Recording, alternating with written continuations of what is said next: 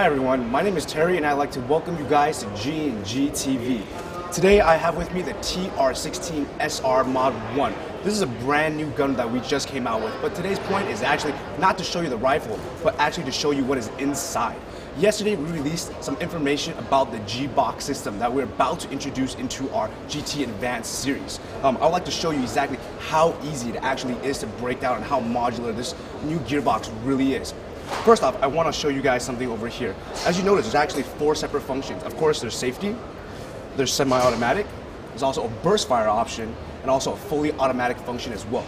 One more interesting is it can actually rotate 360 degrees. So you can actually go from safety to full auto and vice versa as well. I would also like to show you that this rifle can be broken down completely with just a pen. So let's go ahead and get started here. As you know, it's actually a split gearbox design, and that actually allows us to field strip this rifle just like a real AR-15. I'll go ahead and show you. First, all you have to do is actually pop out this rear pin here. We'll go ahead and take out this rear pin here, and the gun will actually just break apart.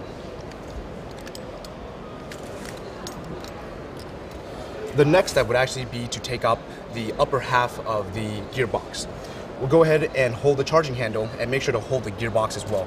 We do not recommend pulling it out just by the charging handle, as you may actually break the spring. So let's go ahead and do this.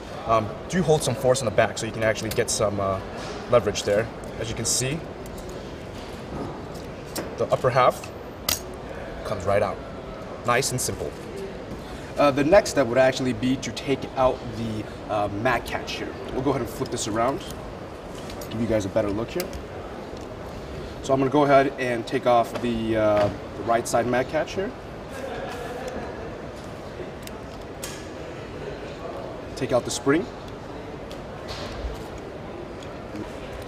And the last part would be to take out this other side.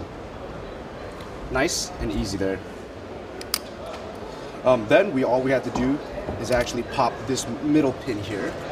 I'll go ahead and do so. Once again, all I need is my trusty little pen here. Just go ahead and give it a nice good poke. And this pin actually comes out. With that middle pin removed, we can easily take out the micro switch chip.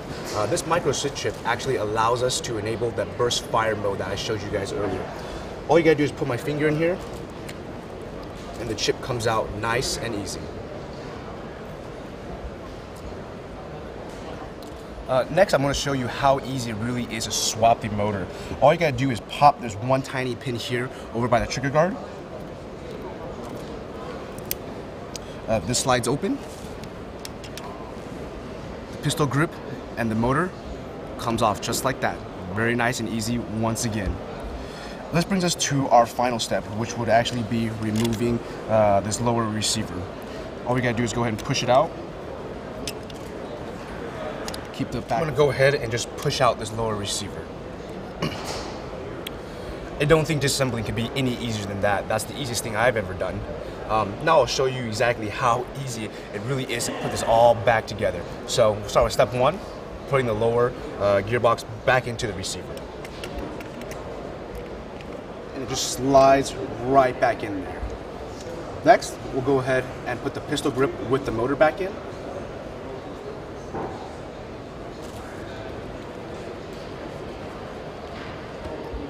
Before you close this section, you may want to notice here that you do want to put the teeth down and make sure they're not facing up. If they're facing up, it will actually not close well together. So before you actually close the pistol grip back in there, make sure the teeth are all the way down. As you can see, I've already done so. Push the small pin back in. Motor is nice and secure. It's not going anywhere, I can promise you that. Go ahead and flip this around so you guys can get a better look at the internals. Take the micro switch chip, line it up, and it slides right back in there. Next, we take that middle body pin,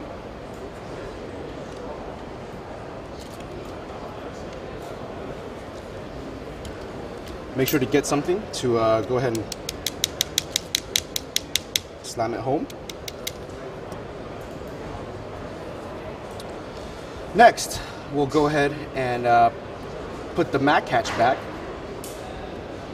we'll start with this pin.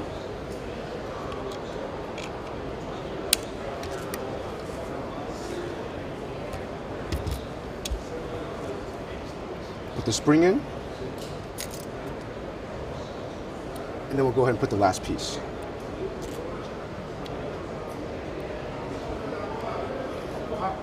And there you go. The mag catch is now back in. One of the last and almost final parts is we'll go ahead and put the upper gearbox back in. We'll go ahead and just slide it in.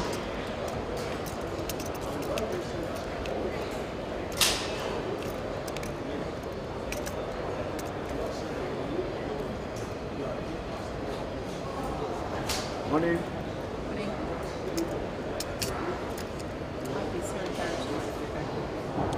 Go ahead and make sure that the air nozzle is lined up with the hop-up before you go ahead and slam it home.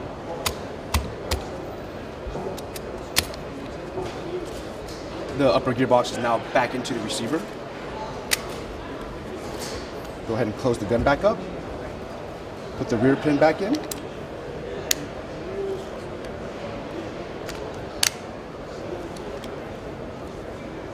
There you go. The TR-16 SR Mod 1 has been field stripped and put it back together in a matter of minutes.